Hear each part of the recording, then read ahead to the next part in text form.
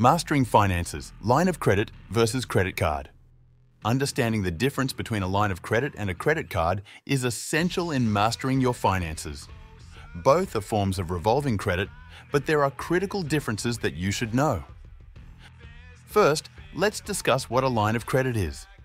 A line of credit allows you to borrow a set amount of money whenever you need it, up to a certain limit.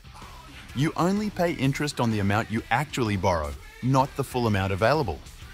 A credit card, on the other hand, gives you a specific amount of credit that can be used for purchases, cash advances, or balance transfers.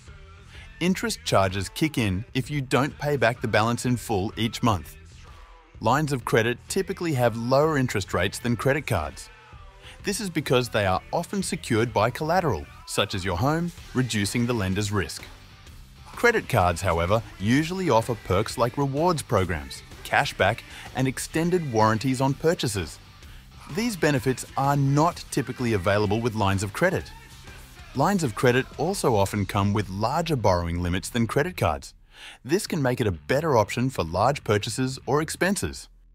Credit cards, on the flip side, are often easier to apply and get approved for. They are more accessible to people with lower credit scores or less credit history. A line of credit can be a more flexible option. You can use it for any type of expense, and you can choose to make larger payments to pay it off early without penalty. Credit cards are more structured. You are required to make minimum payments each month, and if you don't, your credit score can be negatively affected. It's important to manage both lines of credit and credit cards responsibly. This means paying on time, keeping balances low, and understanding the terms and conditions. In conclusion, neither a line of credit nor a credit card is inherently better. The best option depends on your financial situation, your spending habits, and your borrowing needs. Consider a line of credit if you need a large amount of money or need to consolidate higher interest debt. A credit card may be the better option if you will pay off your balance monthly or if you want to take advantage of rewards programs. Remember, regardless of which option you choose, it's crucial to use credit responsibly. Overuse can lead to debt and negatively impact your credit score. Always read the fine print and understand the terms of any credit agreement before you sign.